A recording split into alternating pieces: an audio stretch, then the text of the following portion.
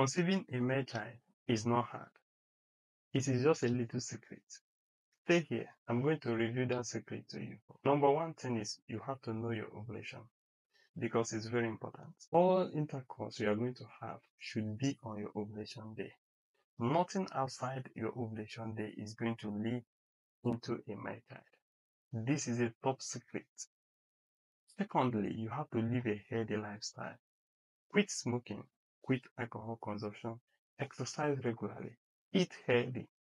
So this can boost your sperm cell. The sex position has to be a doggy style position. This will allow deep penetration and allow the sperm cell to be deposited closer to the cervix. Final thing you have to do, if you have any infection, treat infection because infection can change the pH of your body, thereby affecting Y chromosome.